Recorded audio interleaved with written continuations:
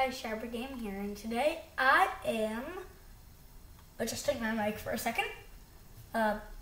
Move my keyboard over. Sorry, I probably should have done this for a record. I was just so excited to re-record this video that I already tried to record.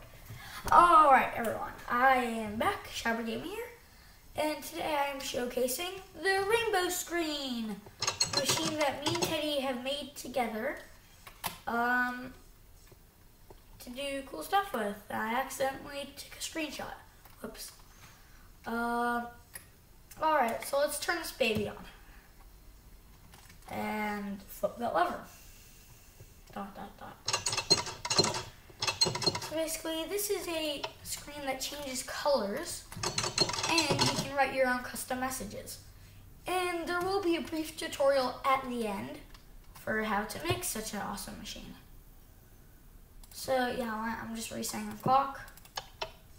Alright, and the machine should be up and running. And sorry guys, if you look around you can see that my ROM's a bit of a mess. Sorry about that. I will be cleaning it for YouTube so I can record more with it.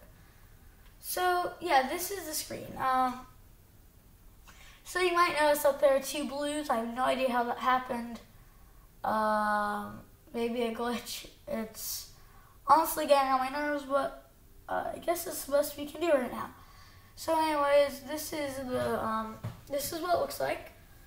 Red, orange, yellow, green.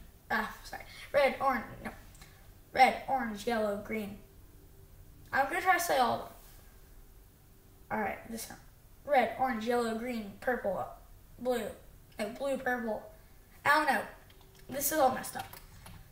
So anyways, yeah, this is the machine, and I just want to showcase it. But for you people who want to know how to make this stuff, let's make it. Oh, and one thing. Oh no, look, I'm breaking it. Wait, it's coming back? So yeah, it also keeps regenerating. So if someone were to blow this screen up, it would come back instantly. But that's also, but it could destroy the redstone, which is why I have this invisible block shield around it. So, let's, yeah, I already have some night vision. And let's come in here. So, let's just, let me get this block out. So, yeah, now that we're back here, let's just get a cinematic view of down here. It's basically the area that does all the redstone. Sorry guys, I just went to cinematic mode. So, whoops. Alright. So, let's go back to normal. Wait, whoops. Alright, now I can look around normally. Alright, so, and one thing I want to showcase is this little back area thing. Guys, I promise. Oh guys, by the way, I actually don't know how to make this little area that actually makes objects for you back here, because this was a mistake that I made while developing the machine with Teddy. It was actually a glitch that randomly came along and it just worked, so we kept it. Whoops, I destroyed part of the machine. Alright, so guys, anything that happens to these color panels back here actually happens to the thing, because we're using a clone command that clones these panels and puts them over there. And we somehow got to glitch out and clone here, either that or a friend that was on while we were developing this pranked us. I'm hoping it was the first one, just because if my friend did that to me, that would be really mean, because it really got in the way. So, anyways, yeah, as you can see, I built a little smiley face here. Smiley face shows up here. So that's just because it glitched and made an extra area where I can do that stuff. So let's get rid of that. And as you can see, when it comes back, it's gone.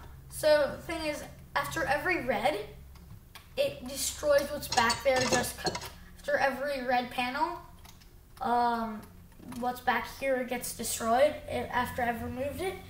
And that's just because of a glitch. I have no idea how this area just became cursed.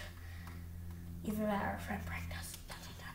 So anyway, anyways, I should probably get into actually how to do the commands after boring you guys. So let's take a look at this.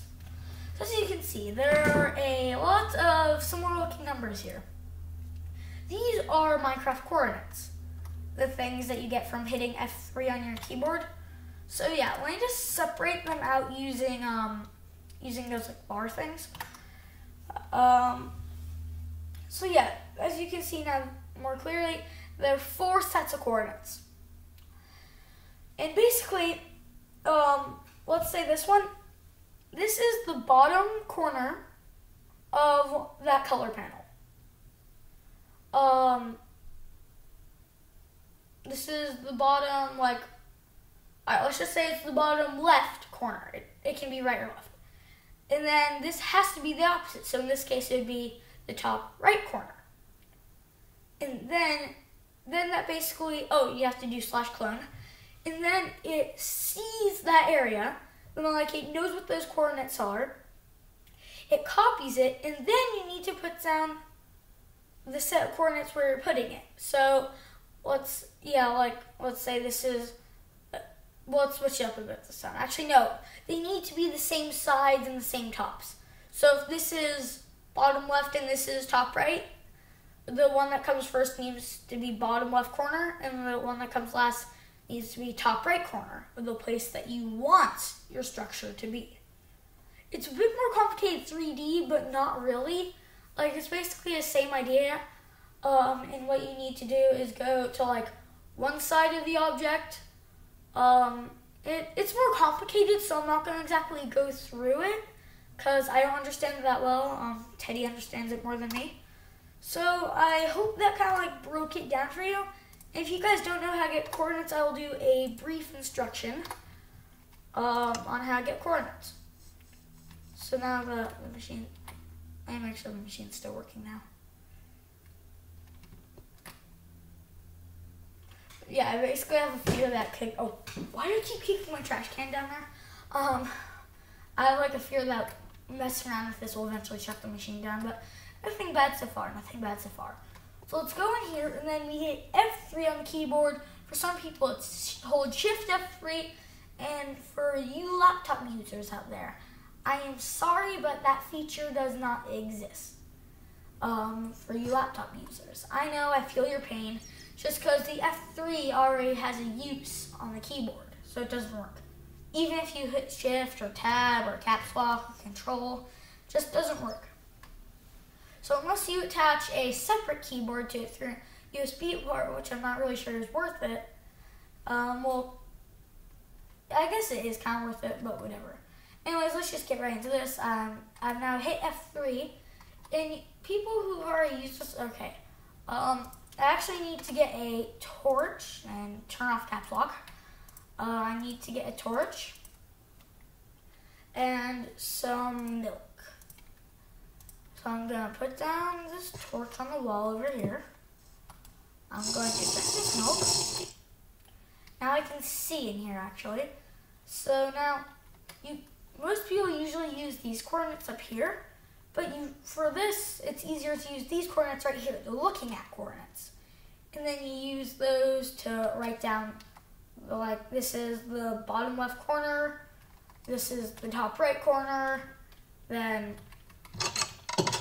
this is the bottom left corner, top right corner, and you get those coordinates, do /clone, type in the coordinates in the correct order, and then you got yourself a working color panel as long as you repeat that with different blocks. So anyways, I hope you enjoyed this video. I sure enjoyed recording it, and I will see you in the next one. Bye guys!